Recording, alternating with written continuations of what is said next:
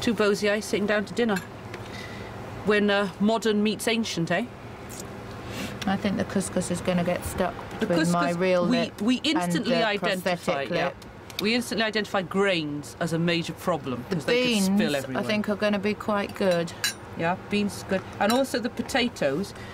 Now I've developed a technique for eating, because if I just put it towards my mouth, because my lips have disappeared, I miss and I can't really tell what to do. So my technique is this: tongue comes out and guides it in. Looks tasty. And of course you're vegetarian animal, so I can't see any pork chops on your plate either. No. That's a pork chop on That's your a plate. lump of beef.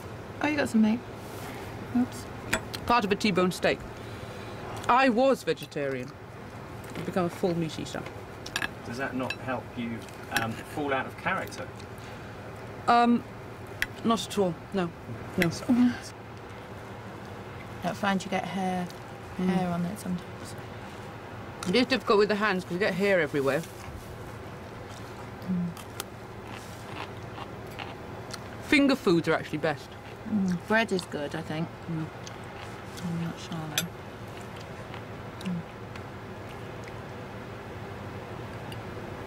Have you tried the couscous yet? No.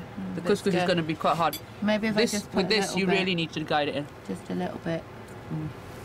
Using the Not tongue open your action. mouth that wide.